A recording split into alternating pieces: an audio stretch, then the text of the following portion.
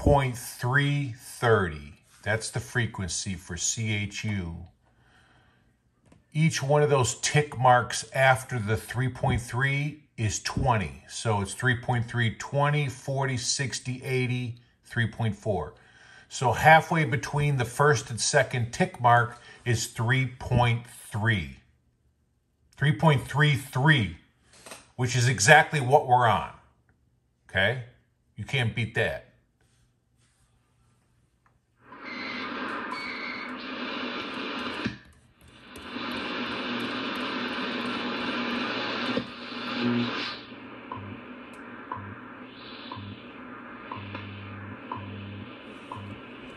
You all know what that is. Look at that. All right, let's go up one band.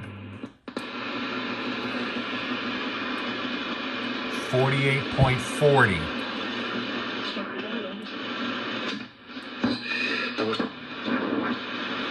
A series of strikes by Ukraine in recent weeks that have severely damaged Russian vessels and the fleet's headquarters. James Heppy, UK Minister of State for Armed Forces, so that tick mark after 4.8 is 4.85. He said this at a conference. So technically, it looks like we're one lines with. I mean, we're less than a line's width off there. All right, let's keep going.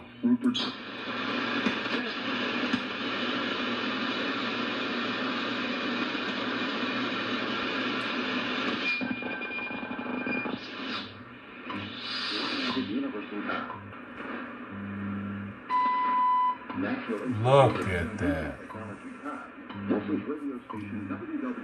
All right, let's go up one more band to 10.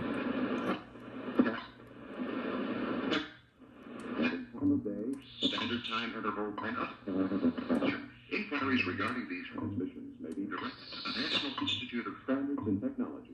Radio station WW. Oh my God, we're a line's width off. I'm gonna throw this piece of shit radio in the garbage now. Dang it. Yeah, right.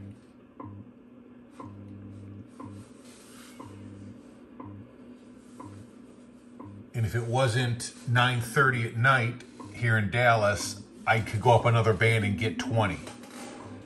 All right? Yeah. This thing rocks. So just an update. If you watched my last video, so I got the radio, some of the dial alignment was a little weird. Some of the tubes were, I mean, there was a little bit of instability on sideband. And then, so what happened was I read the manual, okay, the whole dang thing. And the manual says there should be 2 tubes that stay powered when the radio is off, but still plugged in, so that it like powers the clock and it keeps the oscillator warm so it's ready to go when you turn the radio on. Well, I only noticed out of all the tubes in there, 1 tube was glowing. So I'm like, okay, maybe I got a weak tube. Well, then I kept reading the manual, and then regarding my little instability or whatever you call it issue for on sideband, the manual says, well, it could be 1 of 2 tubes, possibly 2 tubes that affect the sideband instability issue, and maybe a weaker upper band. I can't remember. It was 3-4 days ago, and I read the whole thing. But anyway, I said, you know what? So I bought a tube kit on eBay. Got here really fast. It's a complete set of tubes, new old stock, advertised as new old stock. So I think I did a video where I put them all in, and I showed you guys the radio out of the chassis. I put all the tubes in, and the alignment was a little weird. It was different than it was. All right, so all I did was change the tubes. Oh, I also cleaned the band switch. So I got the top band was not working all the time. And I cleaned the band switch, and now it does. And then, but the alignment was a little weird. So, but I had left 1 of the tubes out. And so I put the last tube in, and the alignment got a little better. Then I put the radio back in its chassis, okay, back in the case. And I remounted it back in my room here. And I let the radio run for about 4 hours. And I came in and I turned it on. Well, I didn't have to, it was already on. And I checked it, and this is what you're getting. It's like nearly perfect, nearly textbook perfect, all right? And I was like, okay. I changed the tubes and cleaned the band switch, and I remounted the radio chassis back in the cabinet, and it's all money. And you're seeing how sensitive it is too. I also did a video where I was getting 20 megahertz WWV at 7:30 at night versus an ICOM 705, and this thing was kicking ass on an ICOM. But anyway, this radio is running awesome. Literally awesome. I am so happy with it.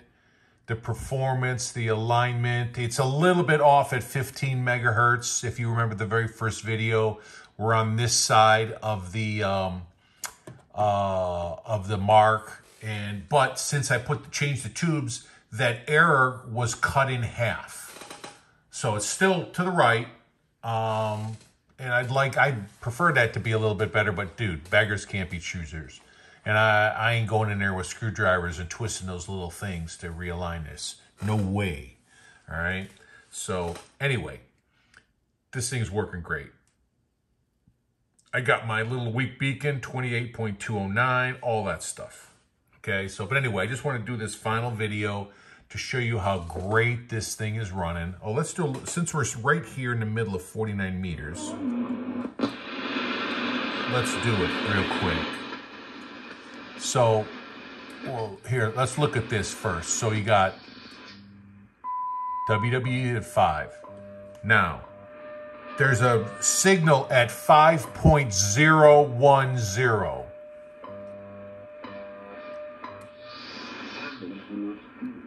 Look at that.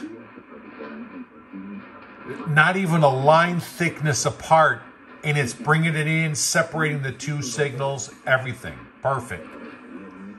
There's another signal at 5.025.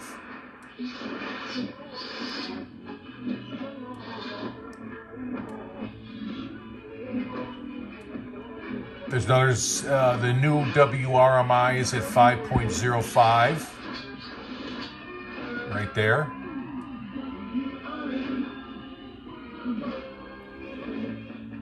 Awesome.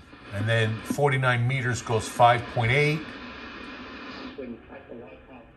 up to 6.2. So there's usually a 5.8, there's a 5.85, there's a 5.9,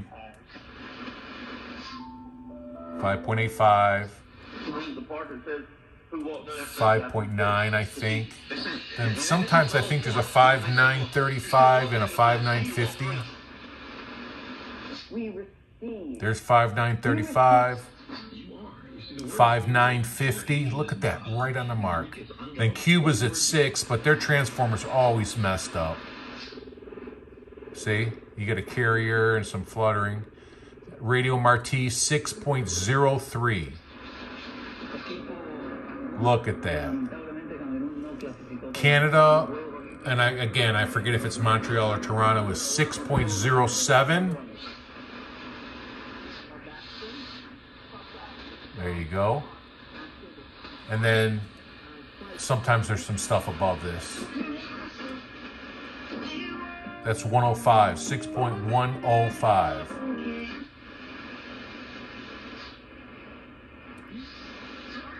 $6.160. And that's 80 and 85. Check that out.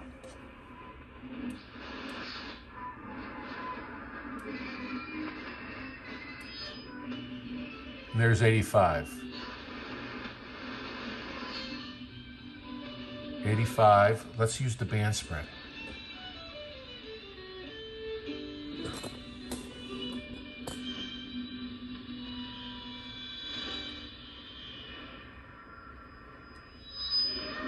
There's 80. Check that out. And I'm on wideband with two 6 kilohertz.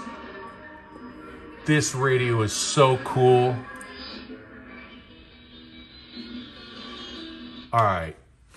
Anybody want a free ICOM 9500? Come on over. It'll probably be out in the trash. I just don't need it anymore.